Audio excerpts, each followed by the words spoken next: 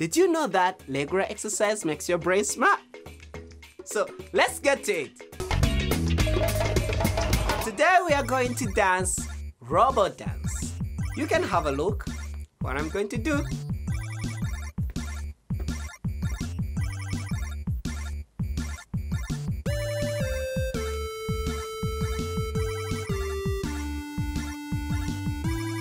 Yes, you can do it. And we start front times 4. 2, 3, 4. And you opposite your arms. 1, 2, 3. And then you turn, you shift your body side while you're facing on screen. And then later you face in front, side. And then you bend, you come back, you shift your body front, and you're facing front. Then that is the end of our robot. Yeah? Can we try to do it quick? Yeah? Let's try. 5, 4. Here we go.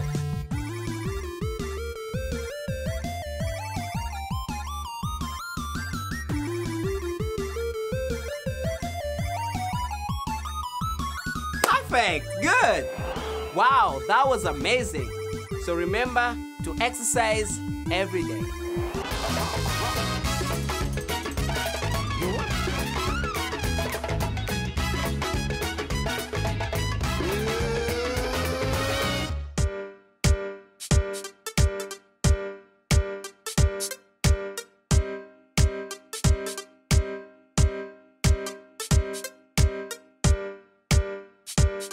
Amazing! This is a makerspace, a special place where students make projects.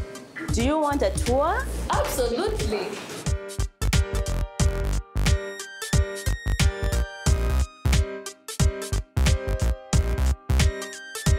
Wow, that's an interesting robot. What does it do?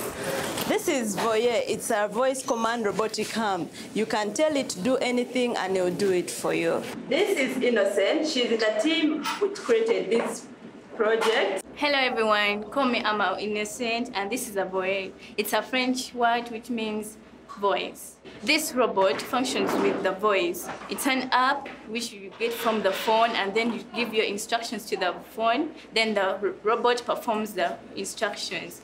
All right, let's try it. Yeah, you can try it. What do I have to say?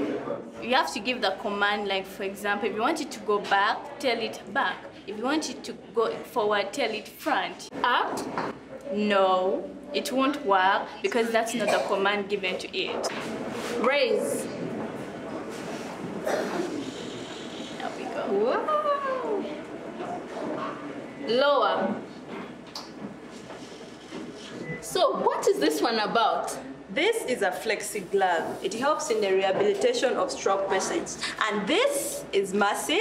She has been working on this project for the past 1 month, and they have just come up with the first prototype. And I think you can try it on.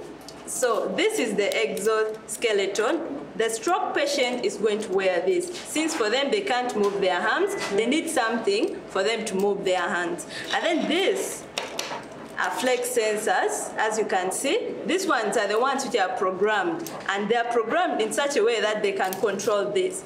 My hands are okay, but her hands are not fine. So if I move these flex sensors, they're able to bend and go back to their original position. So if I bend this, her hands are also supposed to bend.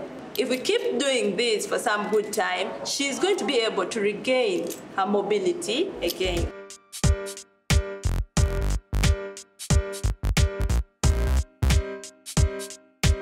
Whoa, what is that? Oh, that's actually the biggest robot we have here. Thank God you have noticed. Come and I introduce you to Tara. All right. Hello. Hi. So this is Tara, and this is Joshua and Victor. They're the ones who have been working on Tara. It can do movements in a lot of positions from the robotic arm, as you can see. And then, given these 2 chain wheels, it can move forward and backward, and then it can turn in any direction. Give it right or left. Then take a look at this hand. It can grab something or catch something, then drop it down. We also used a couple of materials that can locally be sourced. For example, we used wood, plywood, And we used some bits of acrylic. There's some plastic called acrylic. As you can see, the grip. The bicycle parts, if you can see the wheels, they're made of chains, and then gears from the printer parts. You can see it has the storage containers. In case it's picking multiple packages, it can pick, and then the arm turns will be powering it. The arm turns, and then it drops in one of the packages.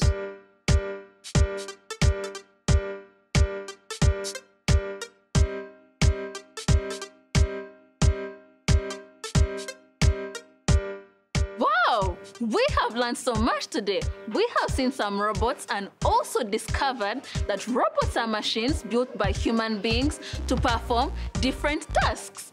Thank you so much, Cinderella, for taking us through a beautiful makerspace. You're welcome, and thank you very much for visiting. Hope you had fun and learned a lot. Bye. Bye. It's time for a brain booster. Describe what a robot is to a younger sibling. A robot is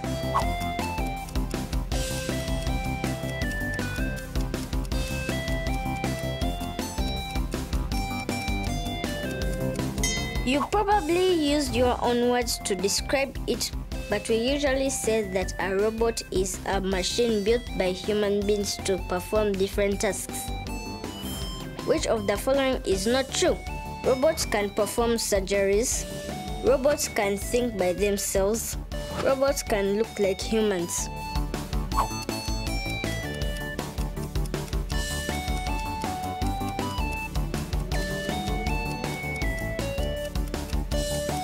Statement B is not true. Robots can't think by themselves. They can only be told by humans what to think. People who teach robots how to think are called programmers. What are mechanics, electronics, and software? Names of different types of robots, groups of robot parts, languages that robots speak.